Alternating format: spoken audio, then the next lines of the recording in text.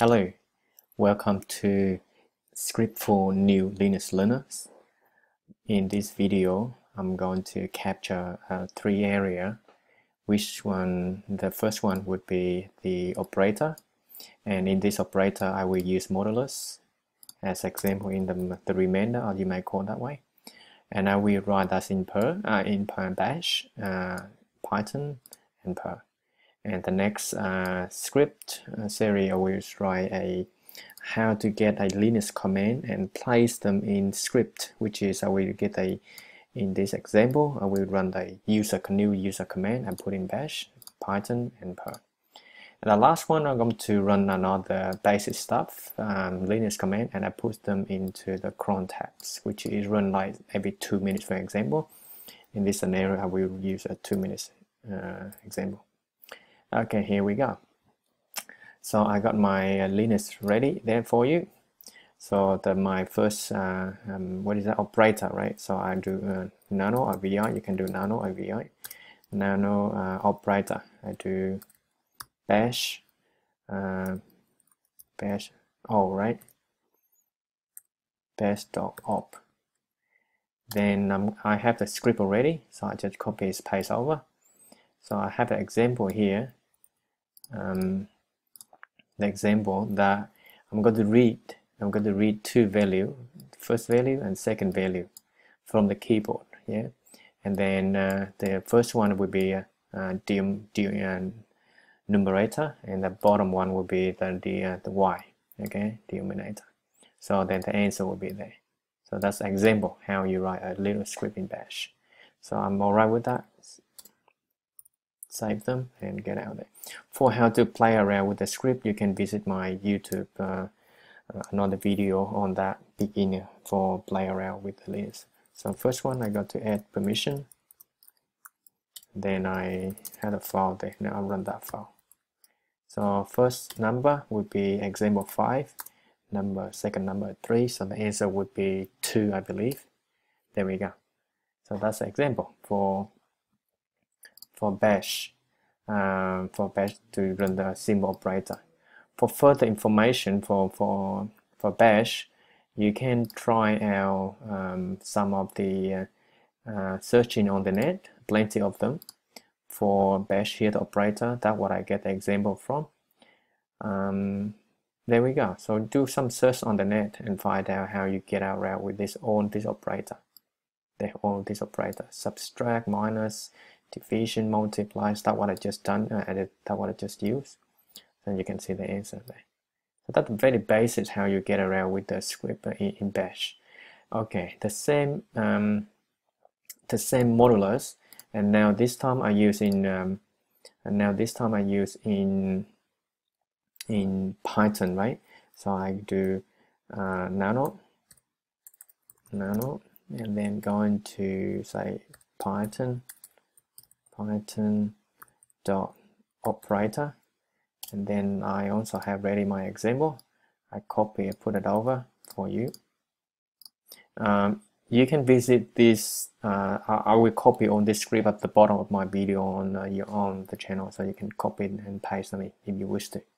So in here, Python again, the first line, and then read the first number and get the value of this number, put in the numerator there or any value there.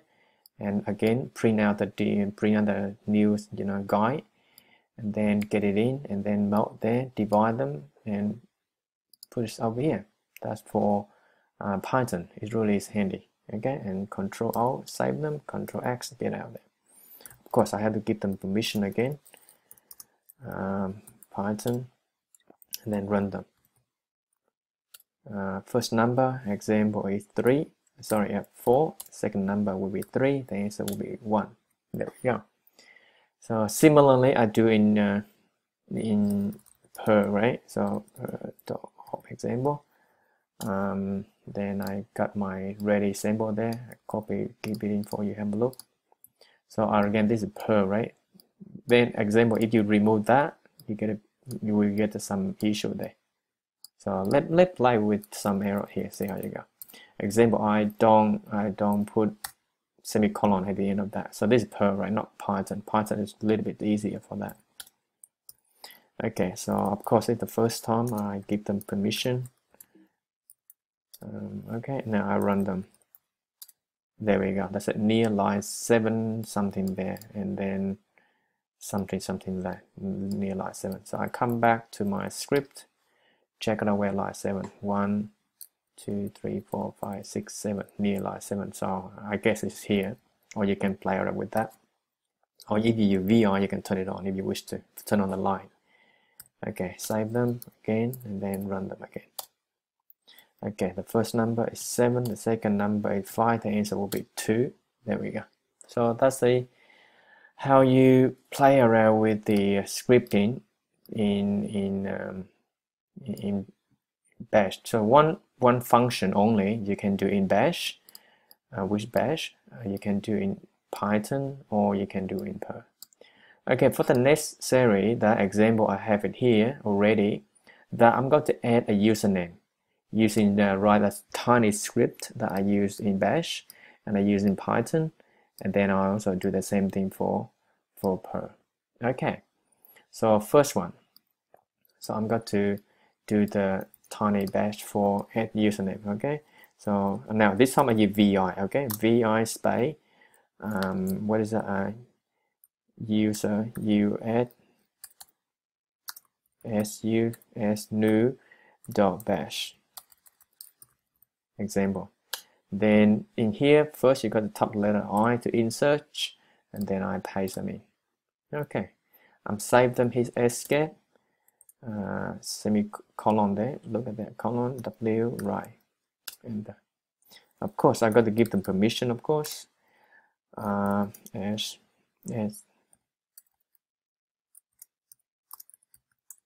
and then done. Now I run them, bash, and of course the script I have here is mean that you got to put the $1. $1 is the option you have to put right at the keyboard here, right here. So you run the script, not enter, run the script, put the username.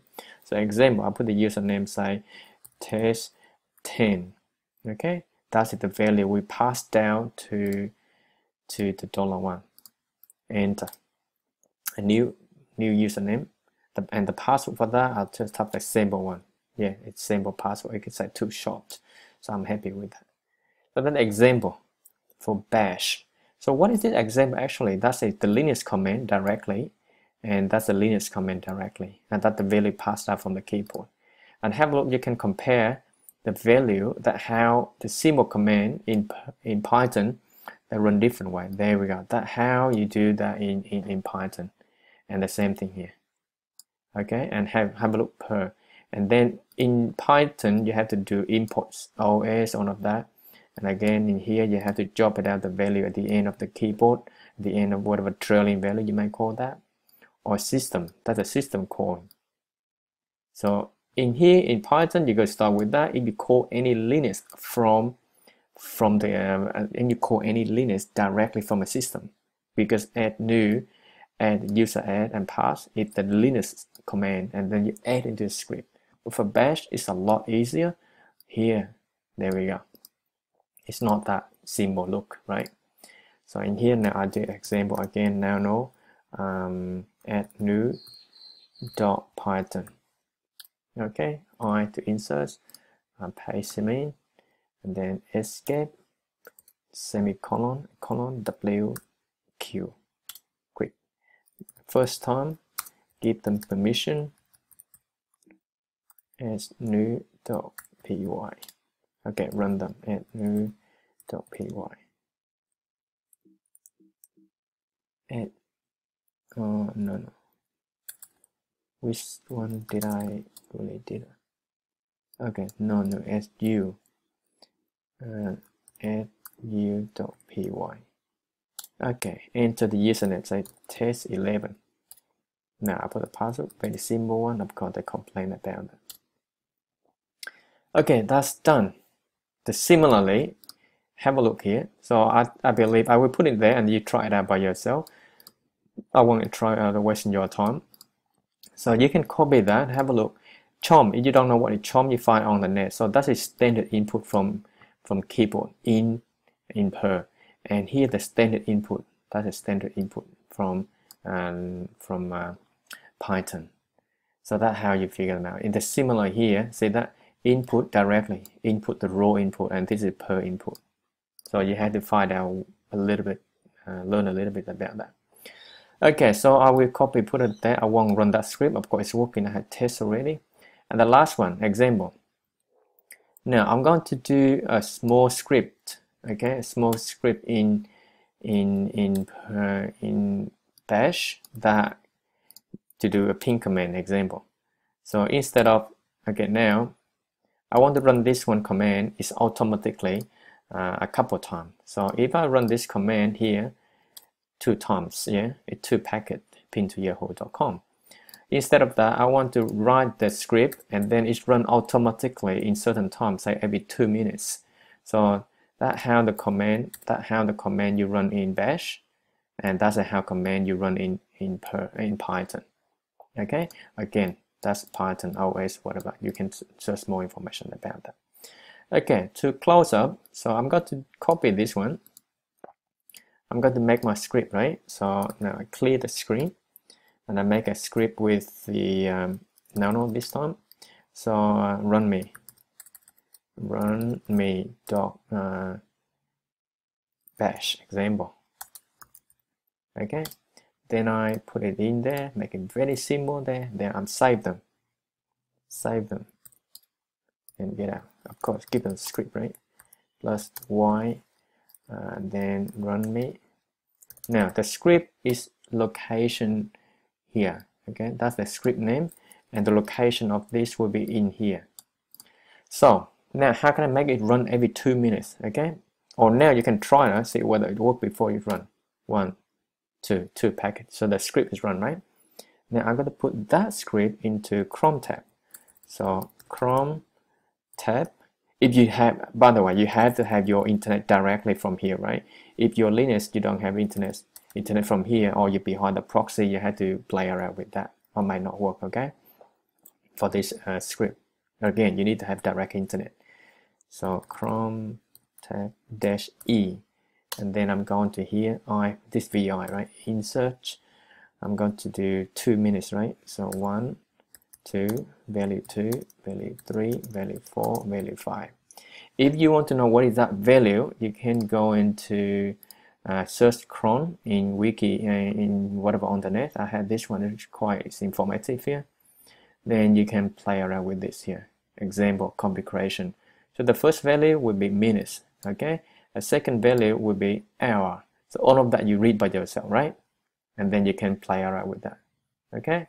So in this particular case, I do Chrome tab -e. So you might find out what's Chrome tab -e. It's not just overnight task. Okay, now that's a 5 task. Then where my script root, cast and run me dot bash. I believe run me dot bash. If I'm wrong, I'll come back later. Okay, where I'm saving data. Okay, I'm saving data the same folder, and then cast dot data. Okay, sorry, data dot txt. It means that all the output from this command will be saved in here whenever it run. Okay, so I will check on that. I'm done. Run me, is it run me dot bash? That's run me dot bash. Run me dot bash. Run me dot bash. That's good. So again, run every 2 minutes, and that's it. The rest leave it there, and the location, the script, and I do append. So it means that it's run below, add below of this data every time the new output come out. All right. So I'm quit that. Now run. So now the time now is day. The time now is, and by the way, I don't have the data here, right? It will show the data here for the first time, and the time now is 6, so 8 will be the data will show up there. All right. Okay, now you see the data there, and you can list data there. You can see this, the file is there. Okay, there is some mistakes in the script before that's not work. Oop. There is a mistake in the path, all right? So if you can, you can debug them from the net.